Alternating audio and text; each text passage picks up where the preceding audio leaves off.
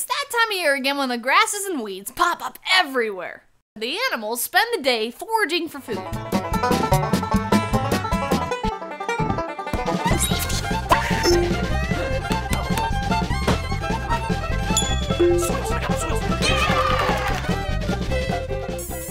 After a few snowy days and looking at the ground for months, summer's a refreshing change we look forward to every year.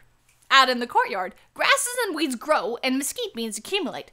But goats are not allowed in for reasons not needed to mention. In the past, we've spent time and energy mowing grass, picking weeds, and gathering beans. This year, we've devised a goat-powered mower. Okay, this is Bridget. She's gonna be our little mower today. I'm gonna eat some grass. We start with something heavy that has a hole in it.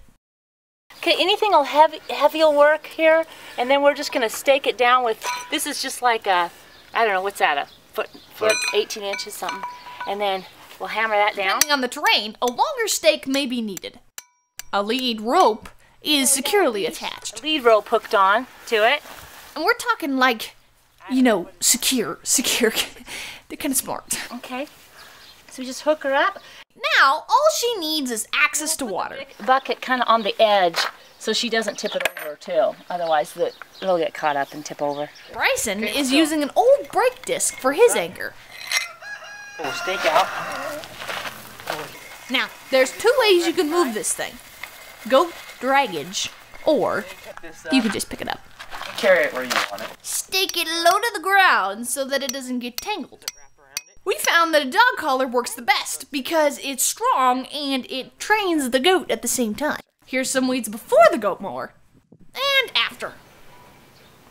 This is the work of a 2-goat powered engine. Oh, and BTW, don't laugh at the dry patches. This isn't your average everyday Kentucky farm.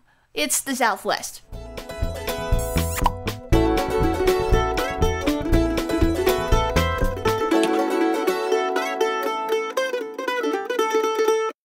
Let go of me lip now. Move your fingers or I'll remove them for you. They put some weird device on my head. And everything I do round here. I eat grass, I give them milk, I sometimes butt them, but that's irrelevant.